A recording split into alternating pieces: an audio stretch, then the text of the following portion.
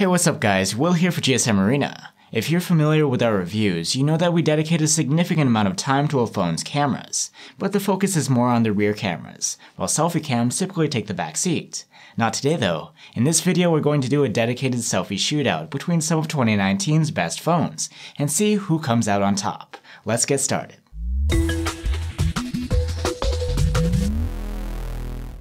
First I'll introduce the challengers.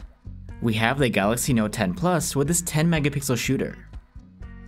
The Apple iPhone 11 Pro Max's camera is 12 megapixels, and it comes with a secondary TOF camera.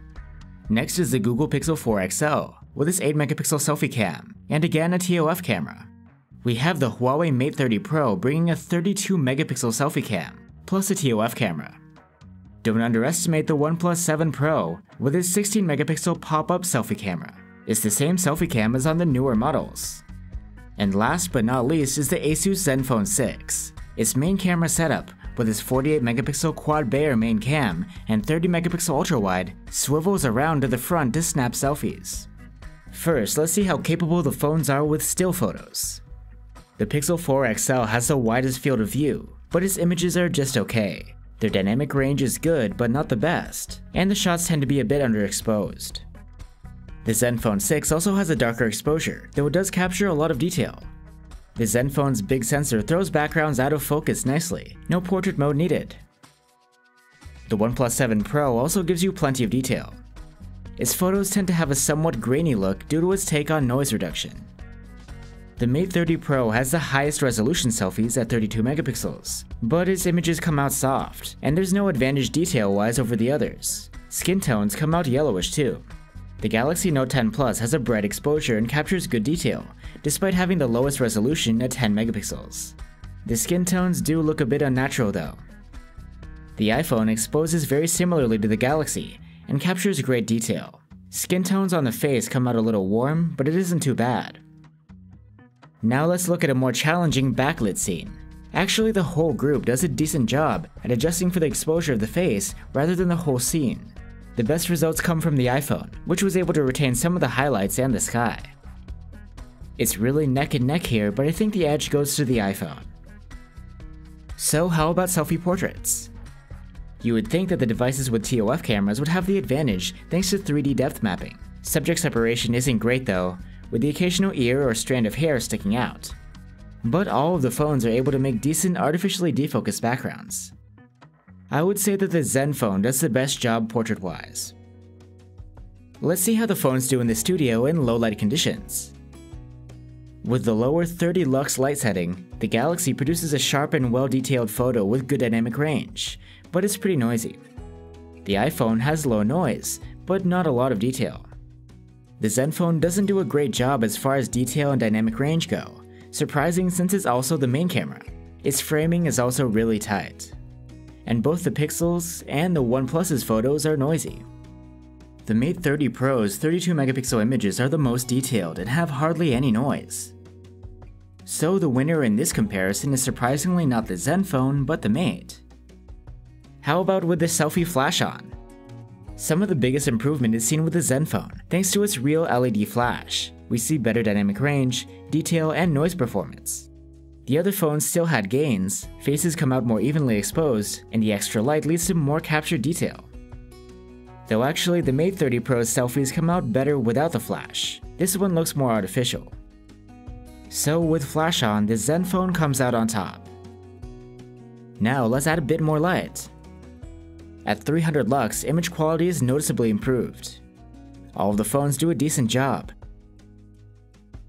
but I like the Galaxy's color rendition the best. We also don't like how the iPhone's HDR tries to boost the shadows, which increases the noise. Here I would hand it to the Galaxy. Enough with stills, now on to video capture. These phones aren't on an even footing as far as video goes. The Pixel, Mate, and OnePlus can only record in up to 1080p, while the Galaxy, iPhone, and Zenfone can record 4K clips. Let's start off by comparing the 4K phones.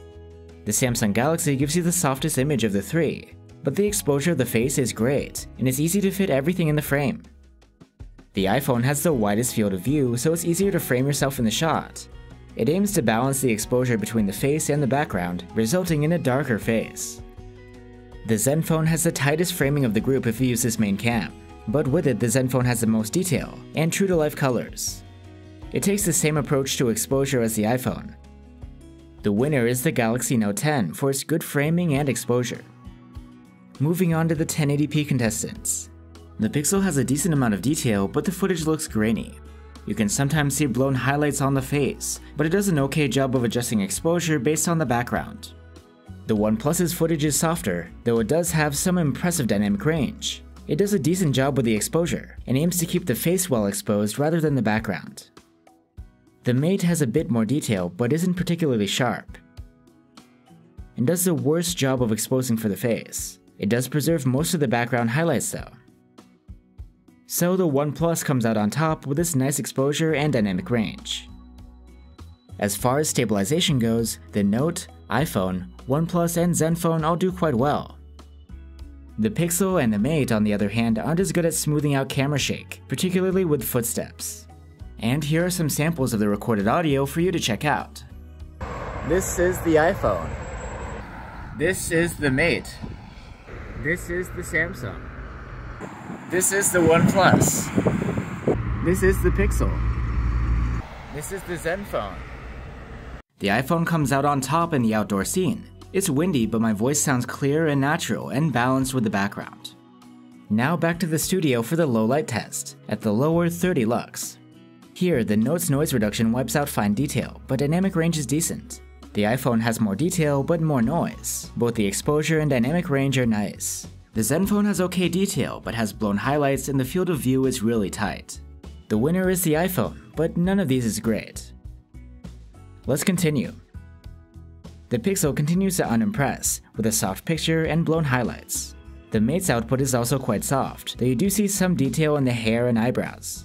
The OnePlus's footage has some nice detail and wide dynamic range. So the OnePlus wins here, though again none of these is great. Now on to the brighter 300 lux lighting. The Zenfone captures excellent detail, though dynamic range is an issue and the frame is too tight. The iPhone is less contrasty but much more noisy. The Galaxy has good framing and a balanced rendition of shadows. Winner, the Samsung Galaxy. Moving on. With the Pixel, the colors are warm and exposure is decent, though there is some noise.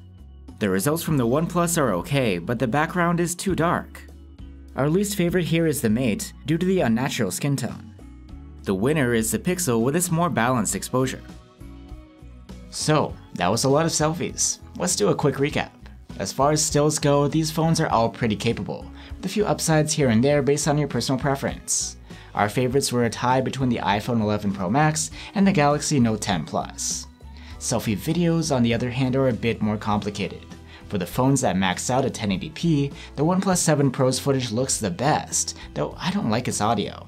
If you're considering 4K, I would say the Galaxy Note 10 Plus gives the most consistently good results, though the iPhone has the edge in audio recording. So that's all for now. Like it or not, manufacturers are paying more and more attention to selfie cams, and we're already seeing some pretty solid cameras on the front of phones. What's next? Hopefully some better portraits, 4K everywhere, and some decent microphones. Thanks for watching guys, and see you on the next one.